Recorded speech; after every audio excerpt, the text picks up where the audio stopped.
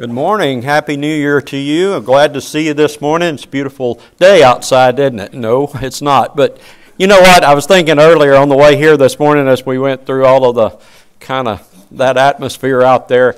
Isn't it a wonderful thing that the glory of the Lord's Day does not depend on the weather or your condition or my condition? The glory of the Lord's Day has to do with what happened on this day and what we're here and what we're really all about. So we're really thankful for that and thankful for what we have in the Lord Jesus Christ. Matter of fact, as we talk this morning, I want to focus on some things. Let me start with some bad news. The bad news is that you can look in your Bible and you can sure find out throughout the Old Testament a lot of things that God said, really, you ought to die for if you did. Do you know that? That there's a lot of stuff. Murder, I just run real quick through this. Worshipping an idol, or encouraging or urging others to worship idols, adultery, defiling your virginity. If you were the daughter of a priest and you went out and practiced prostitution, which would have been a terrible thing, but you were worthy of death. If you practiced bestiality, male lying with a male, sacrificing your child to a false god, blaspheming the Lord, breaking the Sabbath day, practicing sorcery, being a false prophet that led people away from what was right or said something that was false, striking your parents or cursing your parents, being a stubborn, rebellious, drunkard son, kidnapping, selling a man. If you ignored what a judge told you after he rendered a verdict, you could be worthy of death. And here's something that you may have never thought about, but being careless. If you had a bull back under the old law, and it was kind of a dangerous animal, I would figure most bulls are, but it was dangerous and had, caused some trouble before. If you were warned about it, and you failed to pin that bull up and it got out and killed somebody, they said you killed the bull and you killed the man that let him out. You killed the person that was careless with that bull. Pretty stout stuff if you think about it, when we know that many of these sins are committed in our society today. So here's something to think about in regard to all of that. The question is not really, as I talked to you about this morning, the question is not, are they worthy of death?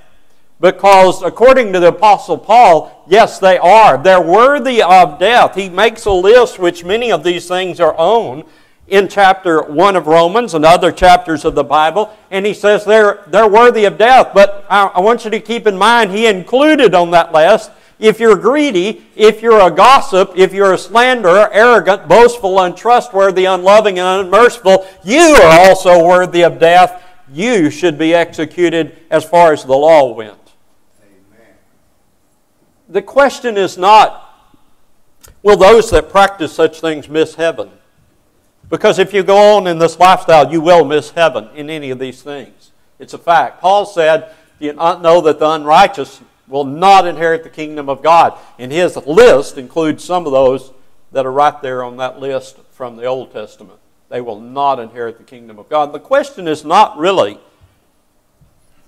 can the civil government deal with some of these things? Like, let's say a rapist or a murderer or whatever. Can the civil government render justice on people like that? And of course we understand, according to Paul, they can, and they have the right to, and that they don't bear the sword in vain. They're punishers of those who practice evil things. Unlikely that most of these things would be on the list for civil government, but the point being, civil government can prosecute those who have done things like murder and all the rest. Really, the question I've got this morning is, why don't we just follow that law of Moses? I mean, we kind of have attitudes sometimes that almost lend themselves to this, and that is, well, this is just terrible conduct and it's punishable by death. Why don't we today follow the law of Moses, take out everybody on this list, and us as the people of God I'm talking about, why don't we just go out and stone them? Why don't we take them out here in the church parking lot if we're found guilty and stone people for doing that? And the answer to that is that's not the age we live in. We live today in the age of grace. The age of grace. Titus chapter 2 verse 11 says, "The grace of God has appeared." Now, I want you to stop and think about this morning. We live in the age of grace. This is important to understand. The grace of the Lord has appeared. That doesn't mean that God had never been gracious before. It does not mean that God had never shown the act of grace until Jesus came. What we're saying is we are in a special time period of grace. It is a special time in human history when God has agreed to spare those who committed sins just like these over here if they will give them up and submit to His Son. God is making the agreement that that is the time period in which we will live. The prophets spoke of this age of grace. Listen to what Peter said, 1 Peter chapter 1 at verse 10.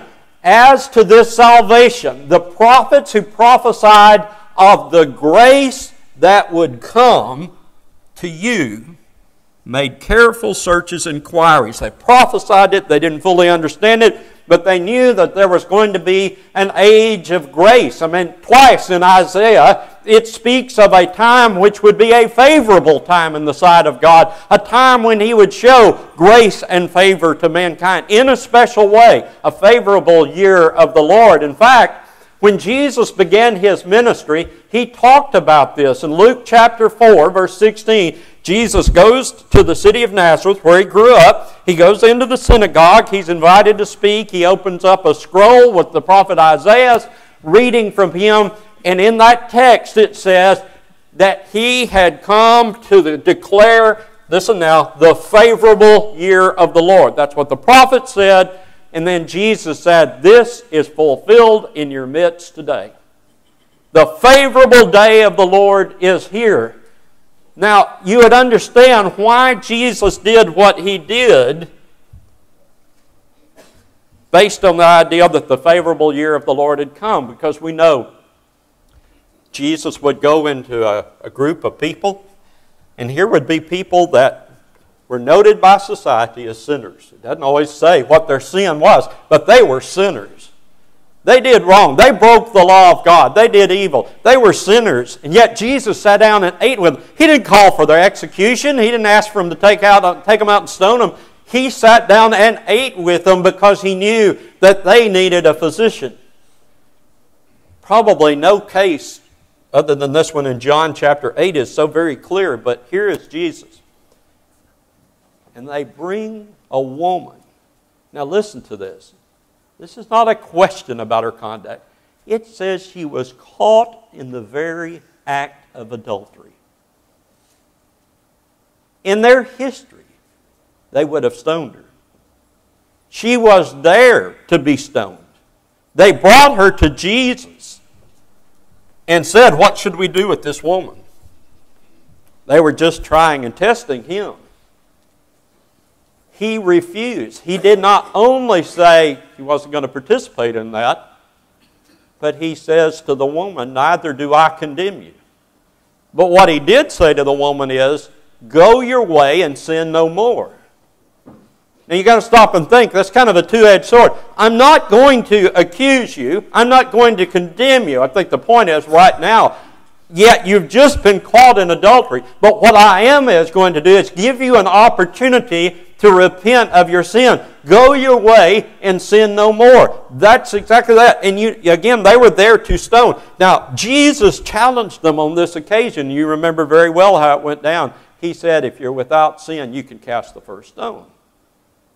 Amen. Now, that underscores something very important about the age of grace. And that is, what it's all come down to is every last one of us, you, me, that crowd, everybody but Jesus, really deserves death. We really deserve to be put to death because we've defied God. We've disobeyed God. That's your situation. That's my situation, okay? This is why Jesus could hang on the cross, and instead of calling down God's wrath, which they deserved full-fledged all the way, instead He said, Father, forgive them. They don't know what they're doing. Father, forgive them. You're executing the Son of God. How do you forgive people like that? Because it's the age of grace that Jesus is offering. The grace of God, again, chapter 2, verse 11 of Titus, has appeared. And in the age of grace, God hasn't ordered people to be executed for their sins, but instead He is offering those who committed the same sins that they committed under the Old Testament and died without mercy. But He is offering them a chance to submit again to His Son because Jesus has become the sacrifice for our sins. This is a new age and it's a new time. It shows this in the opening of John chapter 1, Gospel of John chapter 1, verse 17. The law was given through Moses, but grace and truth have come through Jesus Christ. This is a different age. Christ has inaugurated something new. Grace is the order of things. Truth is the order of things. Paul writes it in Romans 6:14. For sin will have no dominion over you since you're not under law. Now he's talking about the old covenant law, but you're not under law, but you're under grace. You're under a new system of time. You're under something different. Now, I was referencing this earlier, but in 2 Corinthians chapter 6, verse 2, Paul is quoting from the book of Isaiah, the favorable year of the Lord again. But he says, so it's Paul quoting Isaiah. He says, in a favorable time I have listened to you, and in a day of salvation I have helped you. Now listen to Paul. He applies this to Christians. Paul says, behold, now is that time. Behold, now is the favorable time. Behold, now is the day of salvation. This is the day. Now we've got there. Now we're in that age. This is the opportunity. This is the time. This is the age of God's grace. Paul experienced it firsthand. Paul knew about grace as much as anybody, not just because he was an inspired man, but because he experienced it. Listen to him in 1 Timothy chapter 1, verse 13 through 15. I was formerly a blasphemer. What did we read a minute ago? If you blaspheme, put them to death. That's what Paul deserved. That's what he should have had if you're going to operate strictly by the law. But we're in an age of grace, and Paul said, I was a blasphemer, I was a persecutor, I was a violent aggressor, yet I was shown mercy because I acted ignorantly in unbelief. Now listen to him, and the grace of our Lord was more than abundant with the faith and love which are found in Christ Jesus. It's a trustworthy statement. Now, he's been talking about everybody, but now he brings it home. He's been talking about himself, but now he brings it home to everybody. It's a trustworthy statement deserving full acceptance that Jesus Christ came into this world to save sinners, among whom I am foremost of all. Paul was worthy of death. We all are, but we're saved. If we are to be saved, we'll be saved by the abundance of the grace that God gives. We're saved because it is the age of God's grace. Titus chapter 3, verses 3 through 7 paints the picture. We were also once foolish ourselves. We were disobedient. We were deceived. We were enslaved in various lusts and pleasures.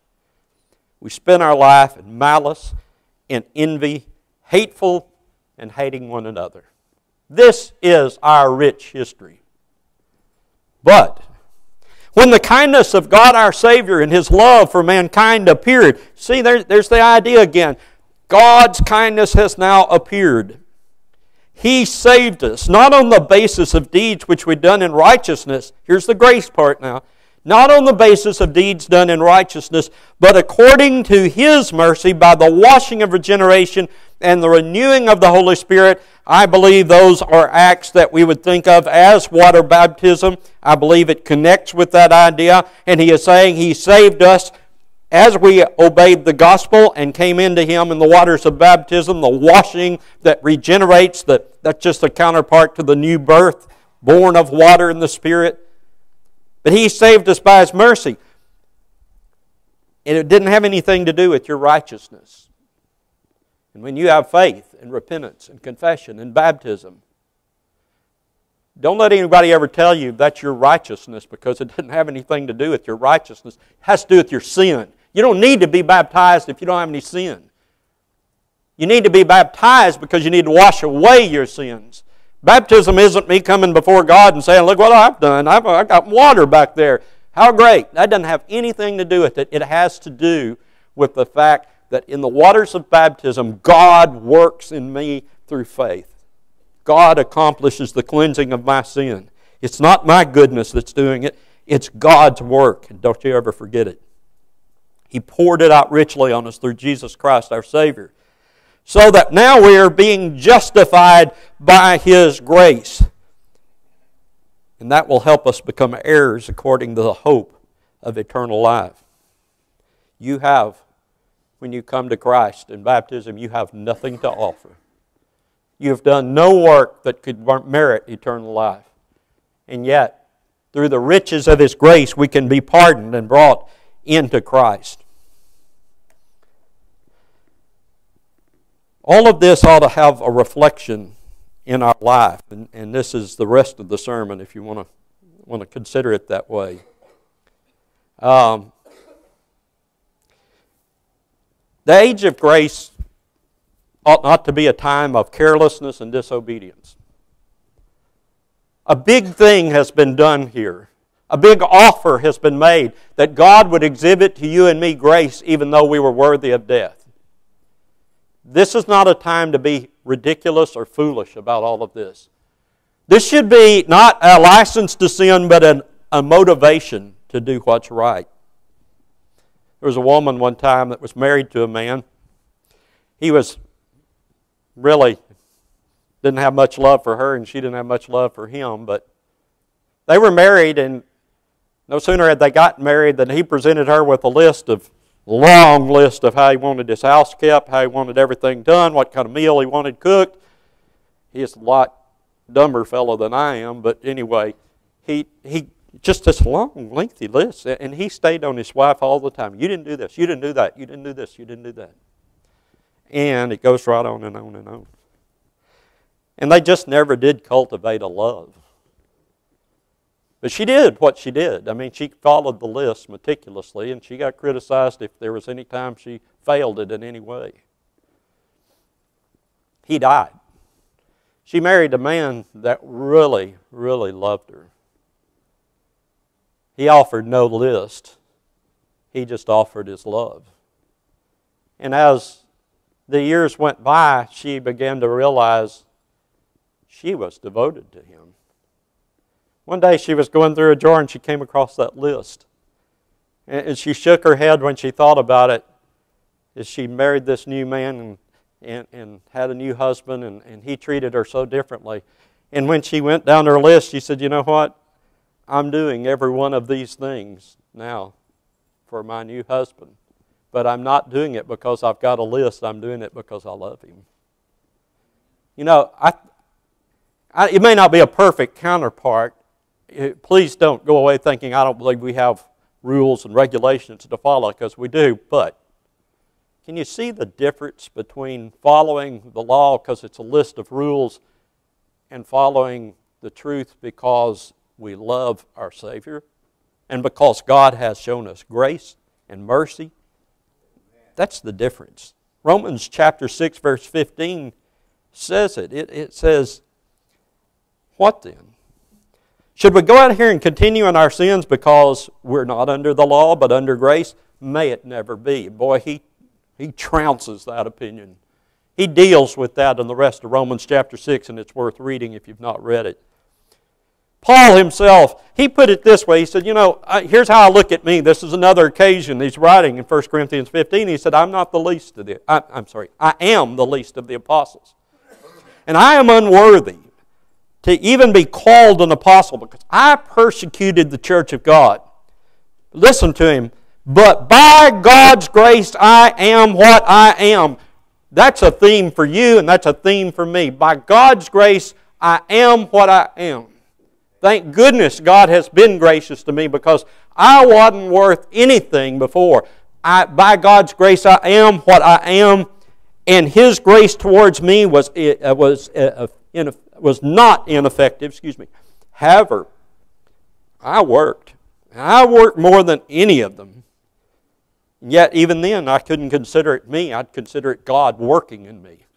That's the spirit. That's the age of grace. That's the attitude of grace. He says, when I got saved, I realized I'm not worthy of any of this. But if I'm not worthy, I'm going to go to work for my Savior for sure. I'm not going to laze around. I'm not going to act like I can just coast because I'm under grace. Paul said, I worked harder than any of them because I had been shown grace.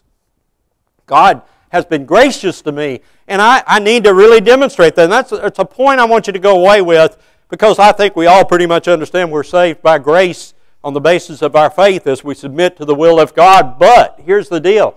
God's been gracious to me. This thing needs to reflect in my spirit in this life how I approach things. God's grace has taught me a different way to live. God's grace isn't inactive.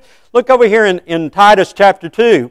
The grace of God has appeared, bringing salvation to all men. Boy, so many people, when they discuss grace, they end the discussion right there. But it says, it has appeared, bringing salvation, instructing us to deny ungodliness and worldly desires, to live sensibly and righteously and godly in this present age, looking for the blessed hope and the appearing of the Lord, our great God and Savior Christ Jesus, who gave Himself to redeem us from every lawless deed, to purify for Himself a people for His own possession, zealous for good deeds. The bottom line is, my gracious response to God's grace is that I'm going to conform my life to the will of God. I'm not going to keep living the same life. I'm going to live soberly, righteously, and godly in this present age. We're in the age of grace. I want to please my Lord. I want to do what He says. And our job now is to fulfill God's good pleasure. Oddly enough, grace is necessary because we are unworthy, but the simple truth is that Paul writes here in 2 Thessalonians 1, 11 and 12, I want you to be worthy. I want God to count you worthy of the fact He called you. He called you into Him. He wants you to be a part. He's given you this opportunity of grace. I want you to be worthy of that. I want you to feel all the good pleasure of His goodness and the work of faith with power and the name of our Lord Jesus Christ. I want that glorified, and you and Him according according to the grace of our God. If you just kind of start there and then back up at that verse, it makes more sense to me. All of this is according to grace. Then I not sit around the same old person, living the same old way, but I act worthy of my calling. Grace is there to help us repent, to motivate us to repent. Romans 2 verse 4. Do you think lightly of the riches of His kindness and tolerance and patience? You don't realize it's the kindness of God that is to lead you to repentance. In other words, God is showing kindness, tolerance, and patience. But we don't need to think of grace lightly. This isn't here. The age of grace hasn't come so we can all be liberated and do our own thing. The grace of God has come so that we will take this very seriously. Matter of fact, He says next, because of your stubbornness and unrepentant heart, you're storing up wrath for yourselves in the day of wrath and revelation of the righteous judgment of God. He's saying, in other words, if I take the age of grace and I am taking it all lightly, like it's my time to do what I want to do and act the way I want to act, He said, you're stubborn and you're unrepentant and you're just prolonging the day in which you will receive the wrath of God. So we need to think about that. Why has God shown us grace? God has shown us grace. And because of that, the simple truth is, I need to do a bunch of forgiving. Forgiveness is a key in all of this. Matthew 18, Peter came to Jesus and said, Lord, how often shall my brother sin against me and I forgive him? Up to 7 times? Seemed like a good number to me. Jesus said to him, I don't say to you 7 times, but 70 times 7. Then Jesus told this parable, which is such to me, a wonderful and perfect illustration of grace. Okay, follow along with me or in your Bible, if you will. He said, for this reason the kingdom of heaven might be compared to a king. He wanted to settle his accounts with his slaves. When he had begun to settle them, one owed him 10,000 talents, and he was brought to his master. And since he didn't have the means to repay, his Lord commanded him to be sold along with his wife and children and all that he had, and repayment be made. Put the man in prison until he can pay me back. That was what he deserved. He ran this bill up when he didn't have any right to, and yet now he stands unable to repay. The slave fell to the ground and prostrated himself before him and said, have patience with me, and I will repay you everything. Just Please give me a little time. I have a wife, I have children, I have responsibilities. If you'll give me time, I'll do my best to repay you everything. But the Lord looked at that slave, and He felt a sudden sting of compassion in His heart. He didn't say, I'll give you time. He said, forget the debt. I release you. You don't have to pay it. Great ending, isn't it? Except that slave went out and found one of his fellow slaves who owed him 100 denarii. Not quite 10,000, is it? He seized him. He began to choke him, and he said, you pay back what you owe. His fellow slave fell to the ground. He began to plead with him. He said, sounds roughly familiar, doesn't it? Have patience with me, and I'll repay you. But he was unwilling, and he went and threw him in prison until he should pay back all that was owed him. So when his fellow slaves saw what had happened, they were deeply grieved, and they came and they reported to their Lord all that had happened. Then summoning him, his Lord said to him, you wicked slave. Get the impact of that, by the way. Can you imagine in this life, if I have not acted upon the Lord's will and been forgiving and gracious in my own ways, do you envision in the connection with this parable, the Lord grabbing hold of you one day in the judgment day, like grabbing hold of you by the collar and said, you wicked person, I forgave you. I forgave you of your enormous debt. I had mercy on you. Shouldn't that have had mercy? Shouldn't you have had mercy on your fellow slave in the same way that I had mercy on you? Doesn't that make sense? Now, Jesus draws home application. He says he was moved with anger and he handed over him to the torturers until he'd repay everything that was owed him. And then Jesus said, my heavenly Father will also do the same to you if each of you doesn't forgive his brother from your heart. Grace given to me means grace given to Jeff or anybody out here. Grace called to come from my heart too.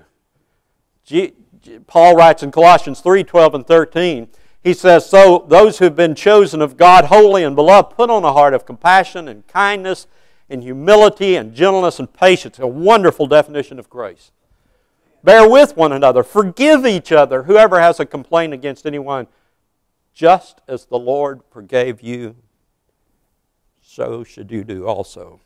Listen, you know, did you put money in the plate this morning or a check of some kind?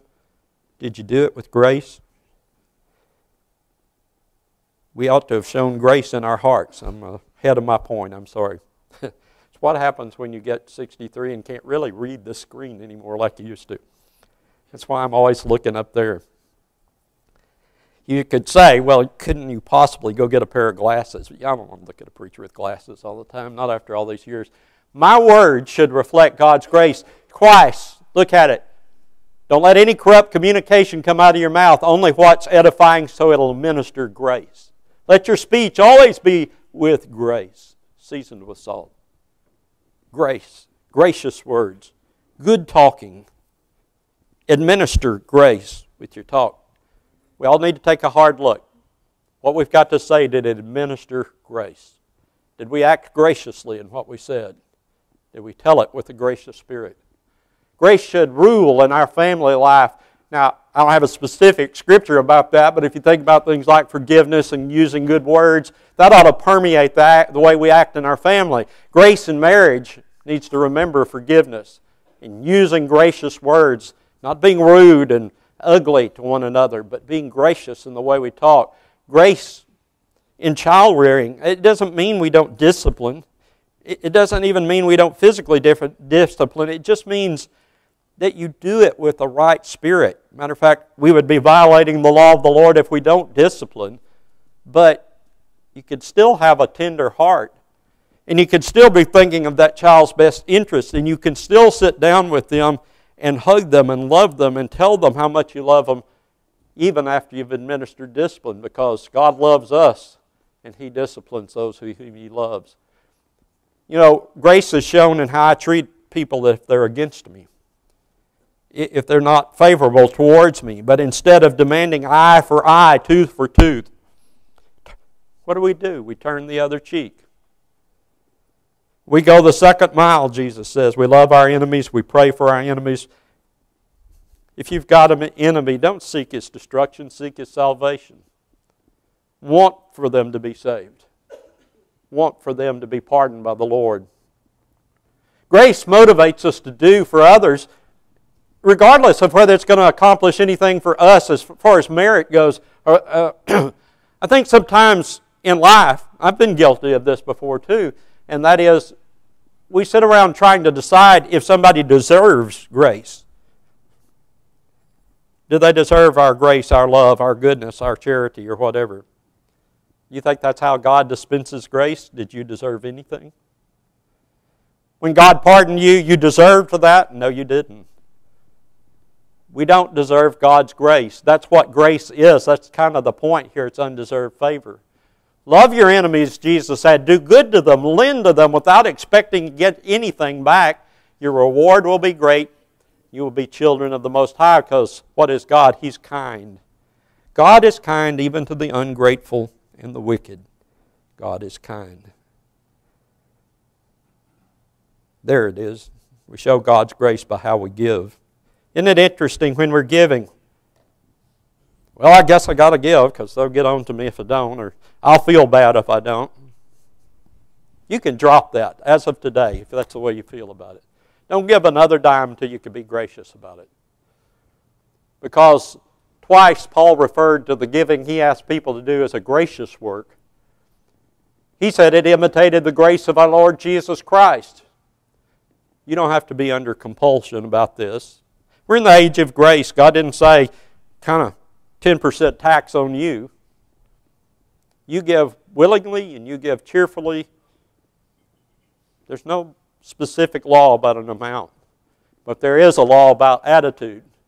Don't act under compulsion, because God wants you to be cheerful and liberal and willing in your giving. I'm trying to give you out a few implications of this grace. Look, grace isn't just about you, it's about all of us. It's about stopping and thinking for a moment. If grace is so important to me, how about the person sitting next to me? It's interesting that the Hebrew writer said, you see to it that nobody misses out on the grace of God. Comes short, some versions say. See to it that nobody misses out on the grace of God. Don't let anybody, because they got a little bitter or whatever, grow up and have a thing that might defile them. Help them over that. Try to keep it. Don't let anybody miss the grace of God. It is so dangerous to ignore the age of grace. Tell you what, in our text we've been talking about this morning, I skipped the first line. Like Paul talks about the favorable time, and today is the day, and all of that. He started that by saying, don't you receive this grace in vain. Don't you miss out on it. Don't let the grace of God have come. Number one, there's a lot of people who just haven't even heard about it. But if you're here this morning, you've heard about it. So don't let it come and accomplish nothing. The grace of God has appeared. Because here's the fact. According to God's Word, the age of grace is an age. It's a... You know how sometimes they talk on a bill you pay and it says, now there's a little grace period in here. Because it may say, well, it's due on this date, but we'll give you to this date to get it done. It always confuses me a little bit because I figure it means the last date. But the point is, there is a time. This is an age. It will run out. It will come to an end. It will be followed by the day of judgment. We don't talk about tomorrows. We talk about now, according to Paul. Now is the day. We don't know what will come. Don't receive it in vain by not obeying the gospel.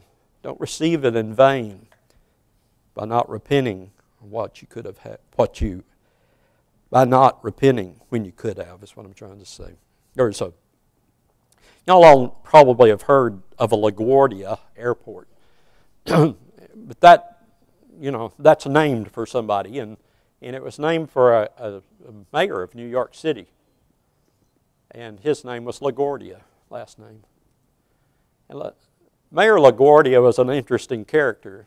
It's a long time ago before any of us were ever around, most likely, but he got real involved in his mayoral role. I mean, in a personal way.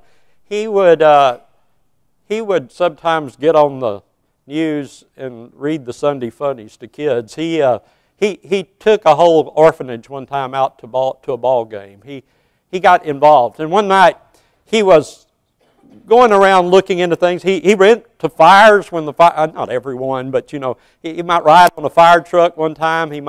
Another time he would go out with the police when they'd make a bust on a speakeasy or something like that. So, you know, that's the kind of guy he was.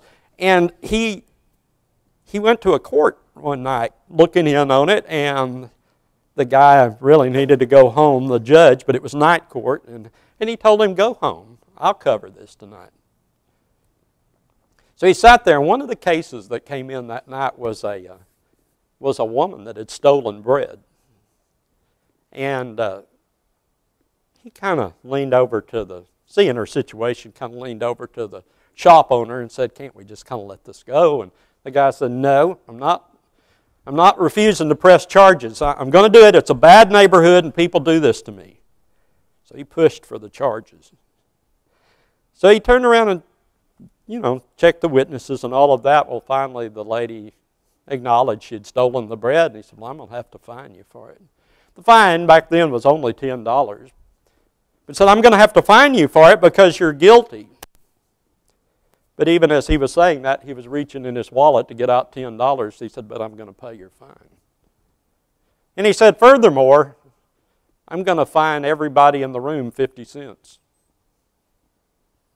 And they took the 50 cents from everybody in the room and then they handed it to the woman at the inn and said, go take care of yourself. Turned out she was a grandmother with a daughter at home that was very sick. And she was struggling to try to take care of the two grandchildren at home. And all of a sudden, everybody in the courtroom understood. I mean, I'm not saying it's right for her to have stolen the bread. Don't get me wrong. I'm saying everybody sort of administered grace, didn't they? And that night they gave her $47, which probably was quite a bit back in that day and time, to help with bills and food and all the rest. Said the whole courtroom cheered when it happened. Said even the grocer forked over the 50 cents. Probably more than the bread cost to begin with.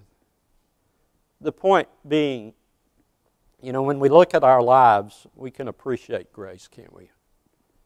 And not only should we ever be thankful for God's grace, but we should ever be reflective of it in the way we conduct ourselves. Make up your mind.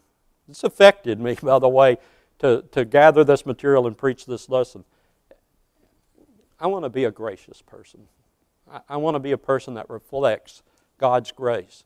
And I don't want to take it for granted. It's going to run out one of these days. And when that day comes, we want to have lived with service to Christ. You don't want this day to run out and you've taken the gospel in vain or His grace in vain. Make use of it while you can. Be the person you need to be. Become obedient to Christ if you've not yet done it. And I would welcome you this morning to step forward down the aisle and come profess your faith in the Son of God, repent, be baptized for the remission of your sins, or that would be a correct response to God's grace. And if you have not exhibited it, lived wrong, come back, let's pray. God will still forgive you of your sins, and you can be finding His grace once again. While we stand and sing, I invite you to come. Have you been to Jesus for the cleansing power? Are you one?